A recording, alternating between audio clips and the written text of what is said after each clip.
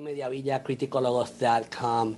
First, Greg, an honor to be talking to you. I know you're maybe sick of people hearing you say that, but to me, it's a really honor. Thank you for taking a little time. Thank you so much. Nice to talk. The first season was mostly about the science or how making this work. This season feels more of a love story, a puppy love story. Was that something that you had in mind since the beginning, or did the plan change in the process? Well, I always looked at the show as being a romance story at its core, but it has a lot of other aspects. There's a mystery, there's science fiction, there's comedy, but I think the spine of it is the love story. But in the first season, they don't know each other.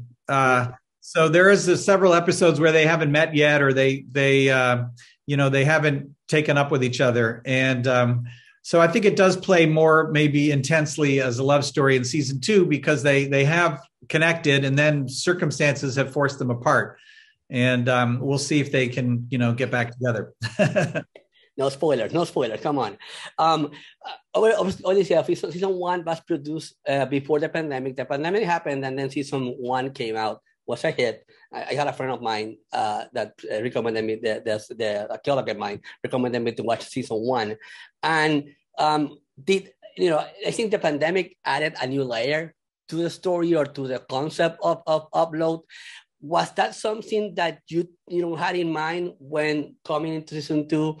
Did it play a role? How the whole world changed?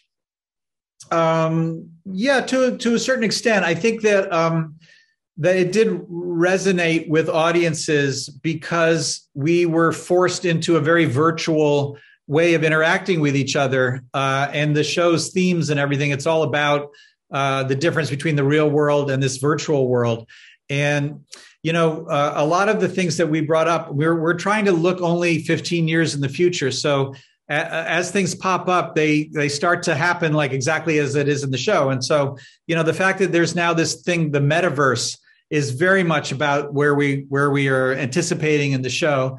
And, so I think for season 2, we're definitely continuing with all of the stories of the different characters, and we're trying to keep the mystery getting more intense and interesting. And we're trying to stay ahead of all the recent, technology and involve new things that you haven't seen before that we didn't mention in season.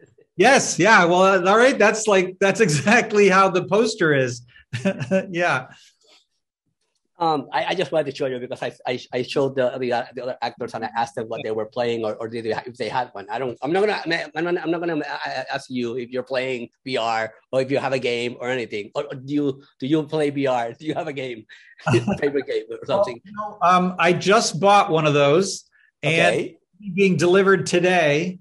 And I'm looking forward to kind of using it more, but various other people, I have used it, in demonstrations, and it tends to make me a little seasick. So I'm hoping to get a little better at it.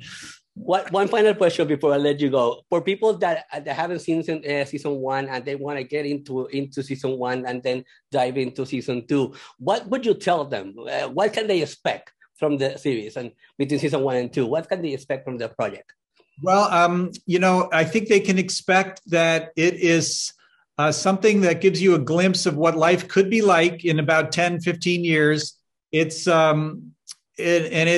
made to be very intense with a sort of a Harry Potter feeling of mixing fantasy with humor, but all around these very specific characters who seem like real people and are kind of likable and doing real things. And it's a good, most people that watch it tell me that they just inhale it and get right to the end, and they find it to be very engaging, which is what the goal was. Yeah.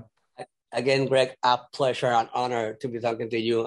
Congratulations on another amazing project. Thank you. Thank you. Take care.